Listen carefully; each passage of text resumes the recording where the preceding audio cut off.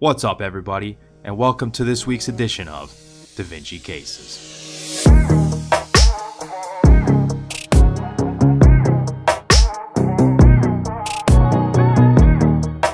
Alright, so the way this works is we've got a clinical case followed by a board-style question. So we're going to go through the question stem, point out the relevant clinical findings, take a look at the question and the answer choices, and then kind of divert for a minute and go through the relevant concepts to answering the question. Then we'll come back and apply those concepts that we went over to answering the question. Alright, so we have a 27-year-old male who presents to the clinic with facial droop, changes in taste, and increased sensitivity to sound in his left ear. So we've got a younger guy here. He's presenting with somewhat bizarre symptoms of his face. He's got facial droop. That's always going to have you worried for a stroke, obviously. The other thing coupled with these other symptoms that you want to be thinking about is cranial nerve pathology as well. So let's keep reading here to complete the picture. So these symptoms, they began suddenly one day ago, so this isn't some kind of chronic problem, and then they have no apparent cause. So it wasn't like this was some kind of trauma, like he fell or hit his head or had any other kind of blunt trauma to the face or the head. The other thing you could be thinking about, though, is that he could have a tumor that's undiagnosed that could be growing over time, and now it's gotten big enough to where it's compressing on a nerve and leads to some of these symptoms we're seeing. So again, let's keep reading to fully complete the picture. So he recovered from an upper respiratory infection a few days ago. These sometimes stems throw these in. Sometimes they're very relevant, and sometimes they throw them in, these types of things in as distraction, because otherwise he's a healthy guy. Everyone gets upper respiratory infections from time to time. So let's just keep this in mind for right now. We can't make any definitive conclusions yet. No other significant past medical history, and he's not currently taking any medications. So he doesn't have any chronic medical problems. He hasn't any surgeries or anything relevant that we need to know about to answer this case. So let's go to the head and neck exam. He displays drooping on the left side of his face. You can see that in the picture here. If you look at the hat, he's got this drooping going on. That's consistent with what he came in complaining of. Extraocular muscle movements are intact bilaterally. So this would correspond to, he's able to follow your finger on exams, and this would correspond to the cranial nerve 3, the ocular motor nerve, cranial nerve 4, the trochlear nerve, and then cranial nerve 6, the abducens nerve. And so those are intact. The picture to the right shows the patient when he is asked to raise his eyebrows and smile. So very often on board exams, you're going to have, pictures of patients. You could even have video, or you could have sound that you have to listen to. And you got to be able to not be thrown off by these and look at these and be able to deduce what the question's actually getting at. So let's actually divide his face in half.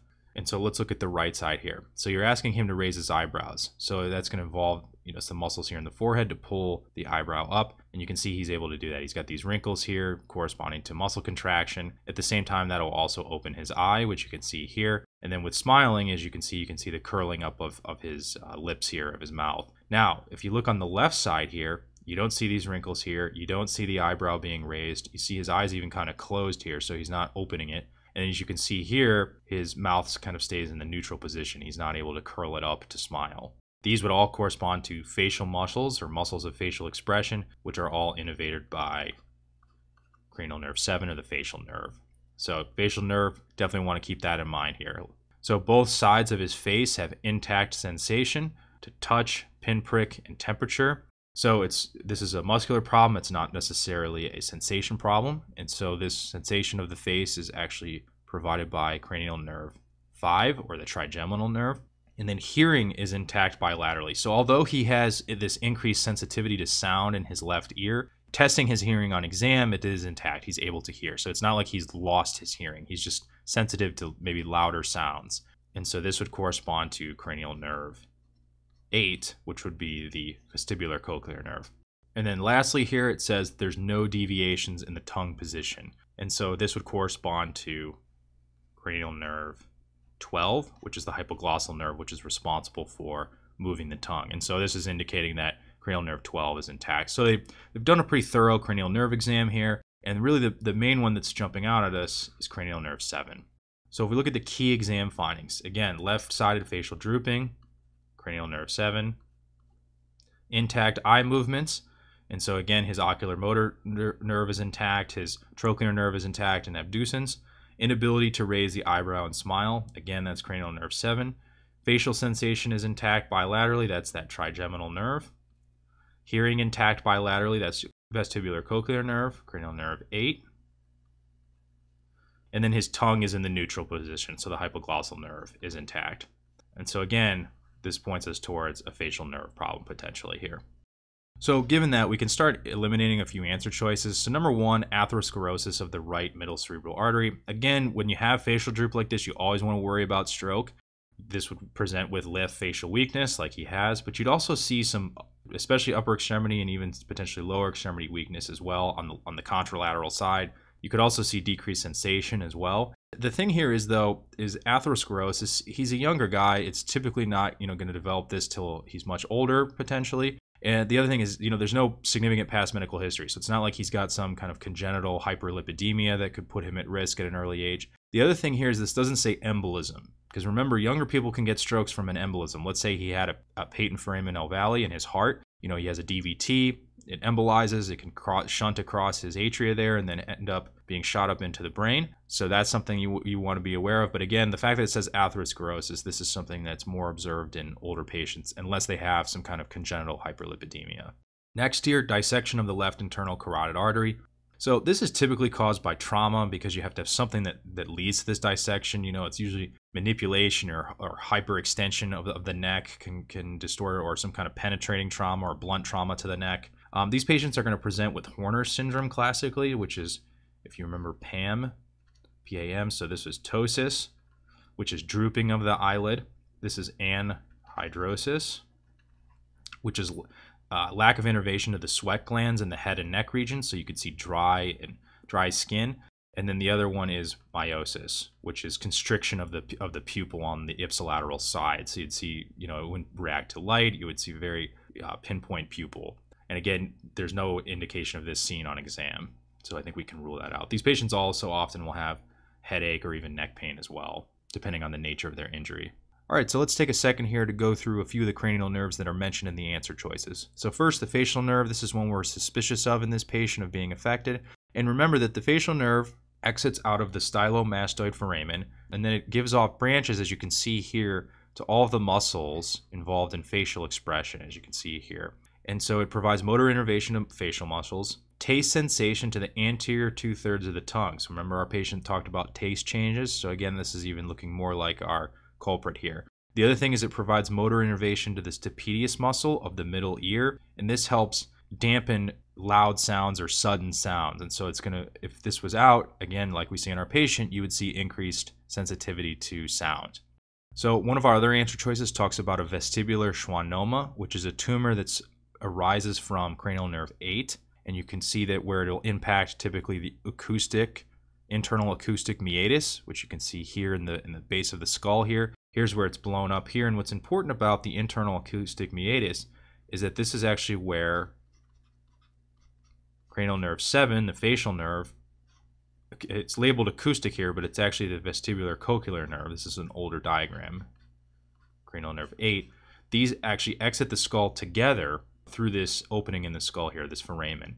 And so if you have compression here, say from a tumor like a vestibular schwannoma, you can impact cranial nerve 8 and cranial nerve 7. So you would see hearing loss. The vast majority of these patients have hearing loss or some kind of hearing difficulty, ipsilateral on the side of the tumor.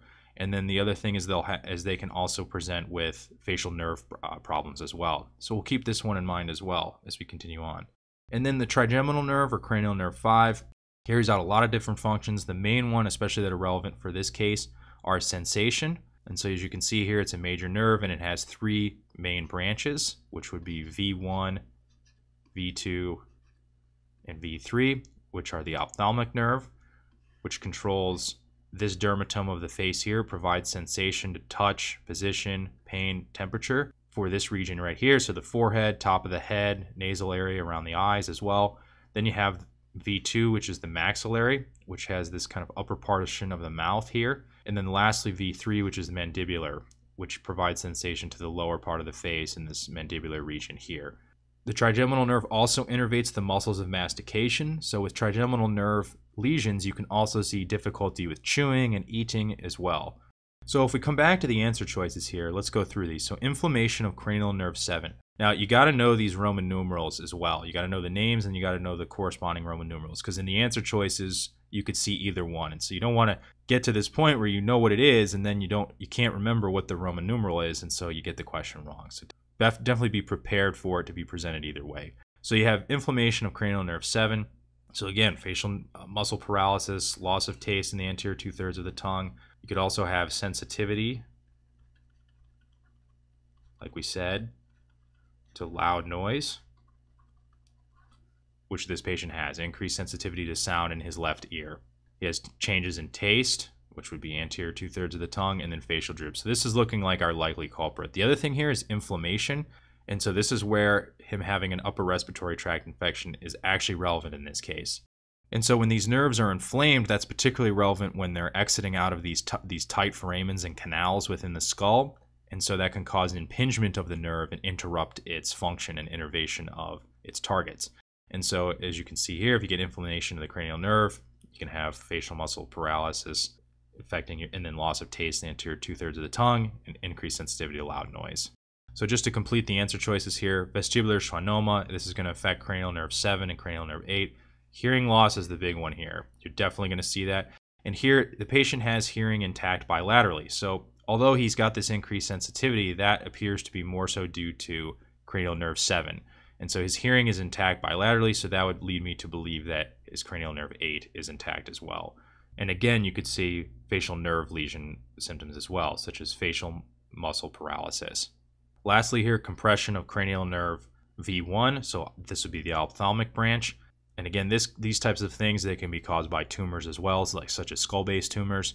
And what you'll see with this is loss of facial sensation to touch, pain, and temperature of the forehead, orbital, and nasal regions of the face. Remember, the ophthalmic branch kind of has this region or this dermatome of the face here. And again, this gets broken up into sides as well. So, the right cranial nerve 5 would control the right side of the face, and then the left side, because remember you have pairs of cranial nerves, one on the right, one on the left, and then the left cranial nerve 5 would do the left side of the face here. So again, he has intact sensation to touch, pinprick, and temperature on both sides of his face. And so again, it does not appear to be a trigeminal nerve lesion as well. And so it appears that our answer is answer C, inflammation of cranial nerve 7. And again, this is what's called Bell's palsy. And there's a number of causes of this, but it's due to typically inflammation of cranial nerve 7. Autoimmune disorders can cause this. It can also be due to recent infections, such as an upper respiratory infection. Lyme disease can result in this as well. You can also see this with herpes infections as well. And so a number of different causes. If you always want to pay attention to every detail, even if it seems minor, like an upper respiratory infection or some other type of infection recently that they just got over, you want to pay attention to those because those can result in different types of pathology, such as Bell's palsy.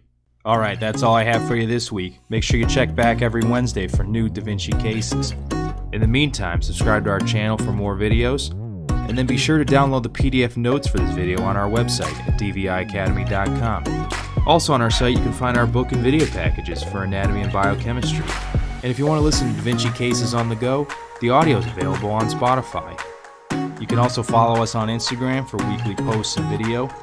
And then lastly, if you have any questions about the content of this video or about Da Vinci Academy, put them in the comments and our team will be sure to answer them. Alright, thanks for watching. We'll catch you next time.